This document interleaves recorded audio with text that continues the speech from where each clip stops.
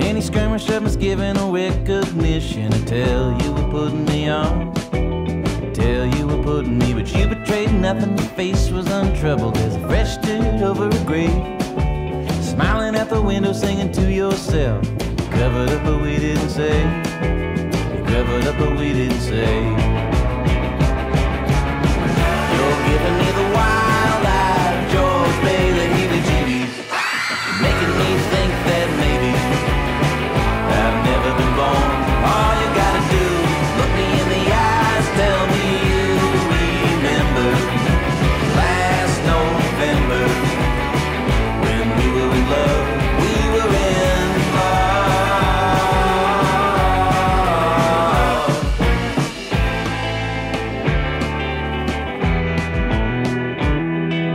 Just a couple months ago you came to visit when we were still head over heels.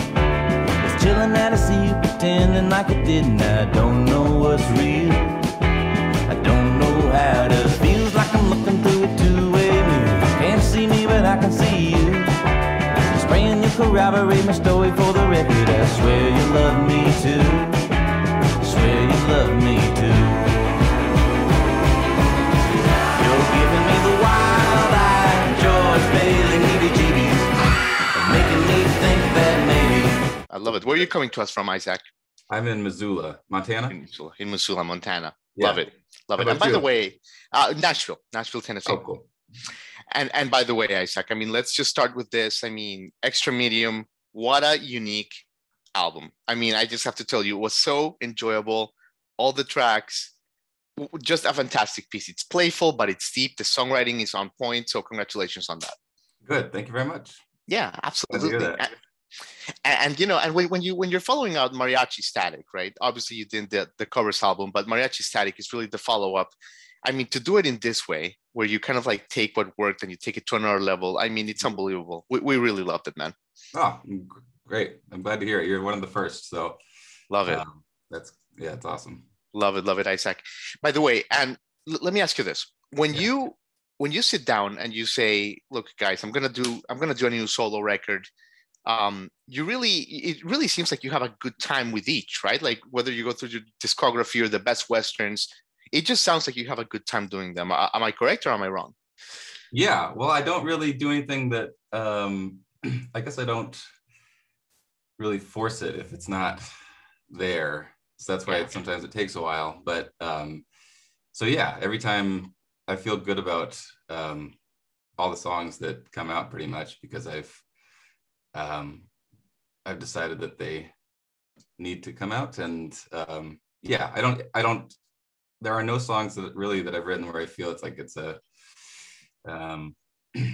I don't know, it's a burden to play them again.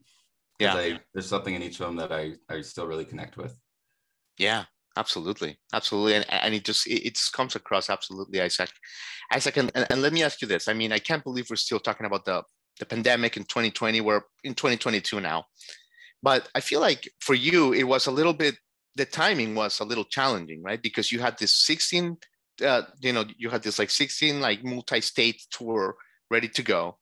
And you really were like shaken by it. I mean, you went back to Glacier after this. Like the pandemic really threw a curveball in your plans, right? Yeah, and that Mariachi Static came out in 2018, and it was kind of a slow build, but it felt like it kind of reached a point where enough people had heard it that this next one there was some excitement around it. Yeah, that was the hope, and the momentum got kind of interrupted right in the middle. I personally hoped that it would have come out in, I think, like 2020 spring or summer, and that obviously wasn't going to happen. So yeah, we'll see. I'm curious I kind of readjusted, and I went back to school, and I went back to the park, and I'm really curious to see sort of how what's left when we put it out. Yeah. And this album, I mean, I don't know, like, look, if this album is what came out of that pain, like, man, like it was worth it, because it's really amazing. And we can like start talking about like Chinook Wind, for example, right? And that amazing that amazing video that you filmed in LA, with your team there. Tell us a little bit about this song because it's so playful.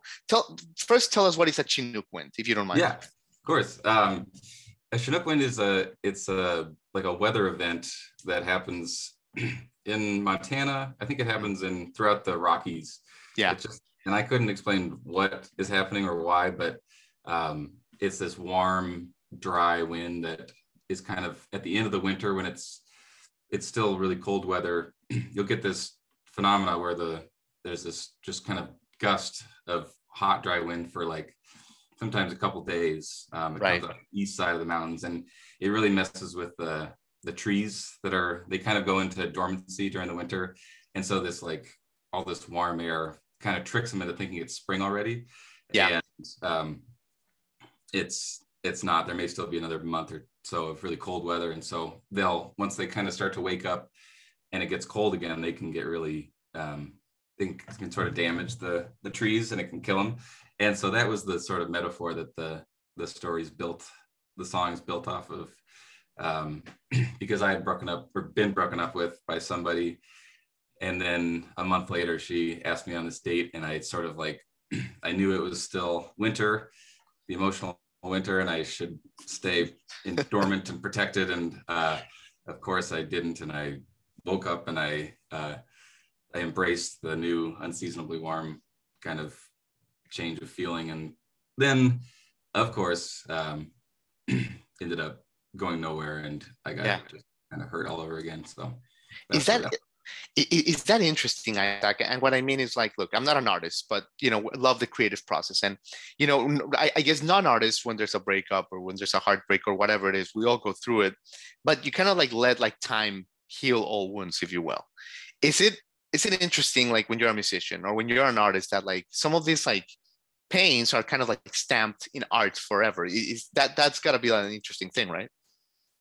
Yeah, my mom worries about that I just am petrifying these painful moments. But that's not how, I mean, by the time I'm writing about something that's happened, the writing is the end of processing it for me.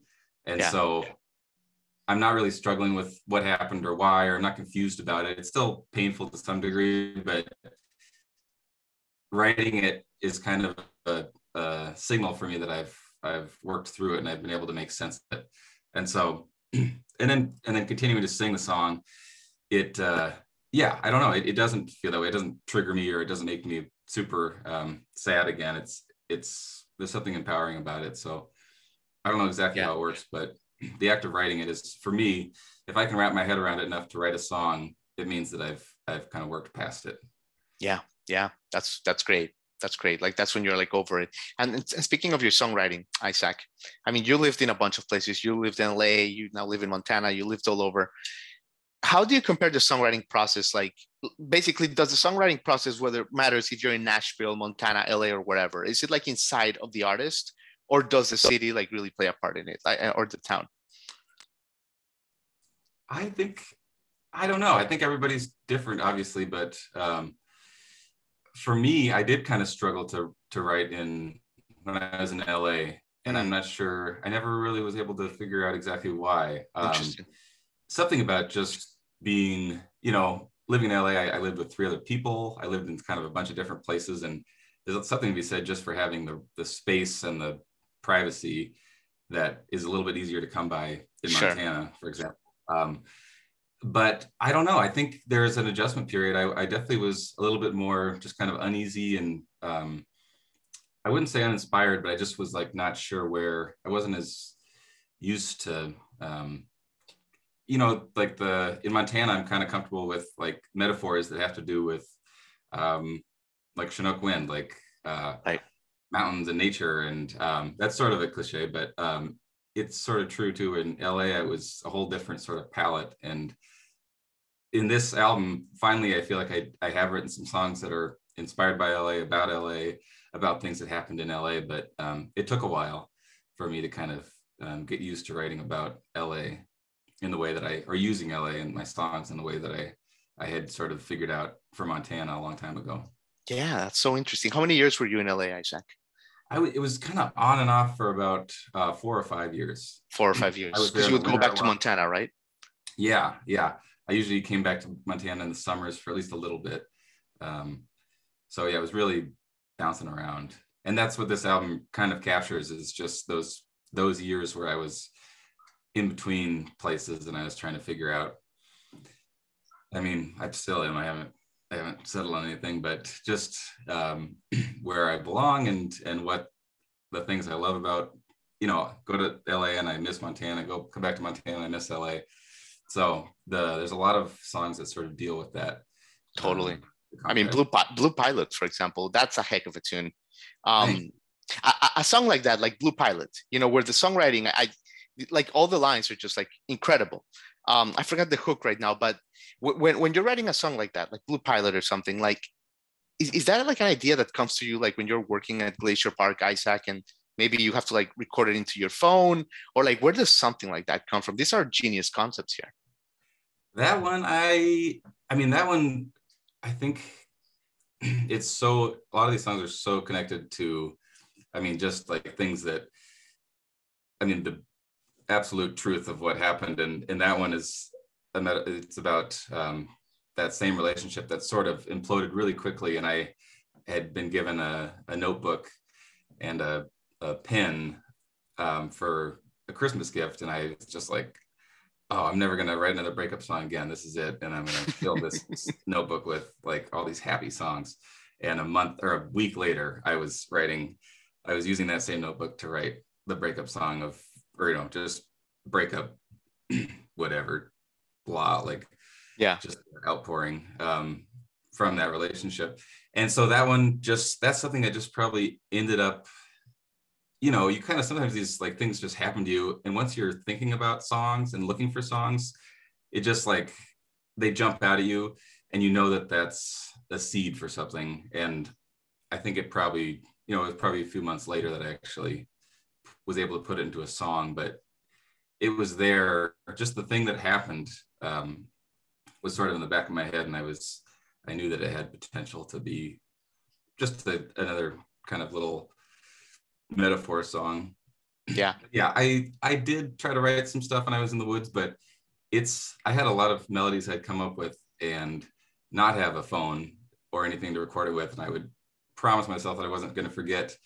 And then just the next conversation I'd have with somebody, it would be gone. So I did lose a lot of what I thought were good melodies, but who knows at the time.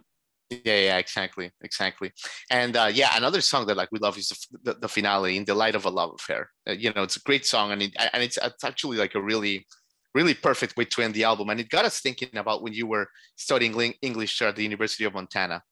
What do you remember from like those times when you were, growing up and you kind of had a double major, Izaak, in creative writing, but also like your nature, forestry? Yeah. Like, what do you remember like about crafting, like who you became as a songwriter from then? Well, like I said, I think a lot of my kind of metaphors and figurative language came from sort of an interest in nature, and there were some things that came up in school that I sort of like glommed onto. And then there were things in studying English that I read a ton, but I never really considered how things are, how stories are put together. And specifically, I remember one class where we talked about metaphors and the idea of using, you can use any metaphor to help describe something, but if you use metaphors that are kind of from the same world as what like kind of the subject of what you're trying to talk about. Yeah. That was like a new thing. And that's something that came up in Big Sandy, one of those songs where I kind of came up with like an overarching like metaphor that was the Montana's like an ocean, and then or just that idea, and then every metaphor in the song sort of refers back to that. So that was something that like I remember from a creative writing class in college that has stuck with me in songwriting, and I don't think otherwise I necessarily would have come across it. Yeah, totally. And Izaak, another thing I noticed, like just from the 2018 record to this one, and correct me if I'm wrong, this is just like my observation, is that the character, whether it's you or like the first person, you've become almost more aware also of like the growth and maybe the faults that you had before, and like, you know, how like you're not a perfect being. Am I correct in that? Am I wrong?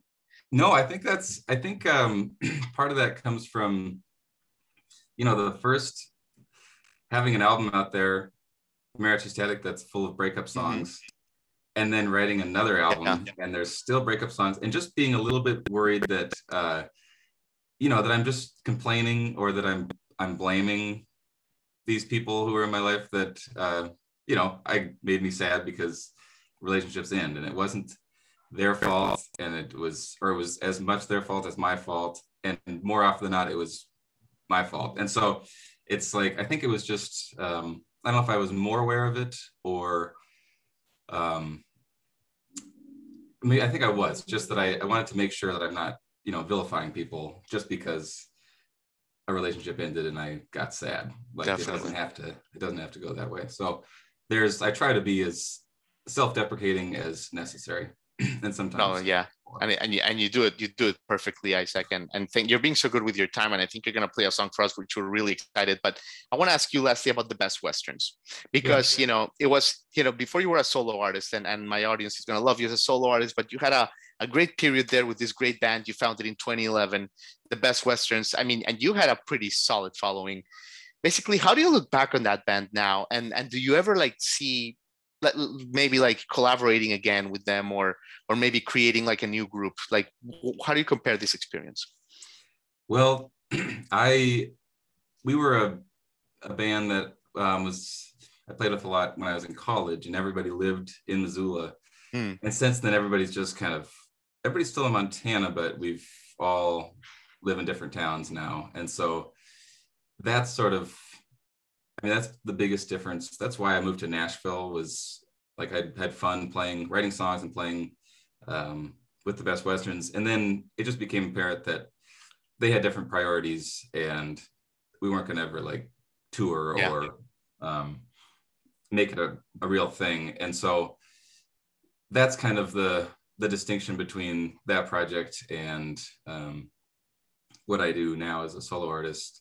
But we do still play together when we can. Everybody's still in the state, and we play weird little shows around Montana, maybe 2 or 3 times a year if we're lucky. So it's a really fun bar band. We don't practice a lot, so it's always loose in a really fun way, but that's kind of been our brand. So nobody seems to mind too much. Love it. Yeah. Well, Izaak, I mean, you've said it all. What an album. We can't wait to hear it live, honestly. Like, it's going to be such a fun live experience. So really stoked for it. Why don't you take us away with a song, if you don't mind? Yeah, of course. Well, thanks for the questions too. I really absolutely. It's a fantastic album. I thought I'd just do the first song, Passenger Seat. Okay. Easier on the acoustic. Sounds good. All right. Izaak, could I give you any guitar and you would make it sound good? You know, can I give you like a $20 guitar, and you, with your skills, you can kind of like make a thing out of it? Or are you very specific with the quality and the stuff? No, I'm not really specific. I've been playing the same guitar that my friend Johnny Fritz gave me for probably 6 years. And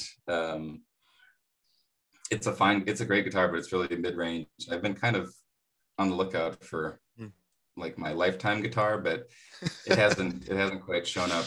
And I don't care. I'm not like a gear guy too much at all. So as long as it doesn't hurt my fingers. Awesome. Yeah. All right. You can hear all right? Yeah. Okay. Perfect.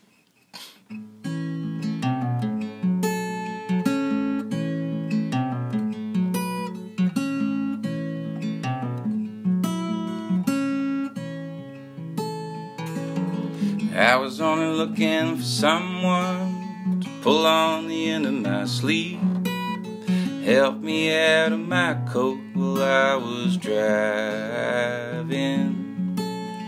Almost stopped hoping it would ever be true love in the passenger seat.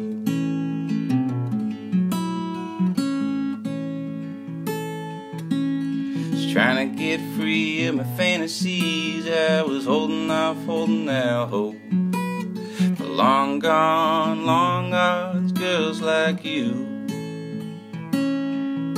who would tie up the phone for someone more like me, that's trying to get through.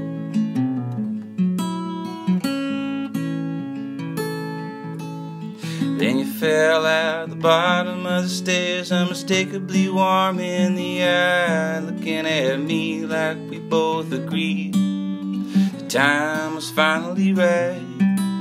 Swear I never saw it coming. If I had, I would have messed it up already, but you got me good with a left hook, swore my good eye up in love again.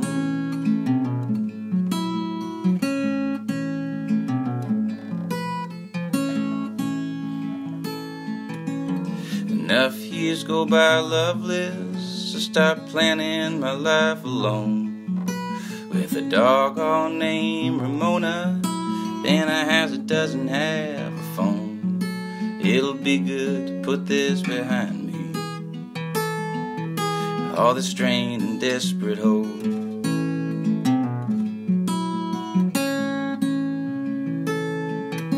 But the odds all change in the instant it takes a gaze to fly across the room. I could tell by the way you held my eye, tell by the way you moved, walking up to me in a straight line, blazing with a warmth unknown. I guess that I was dreamed it would be like this, but it's so dangerous to hope that you'd fall in love with me again.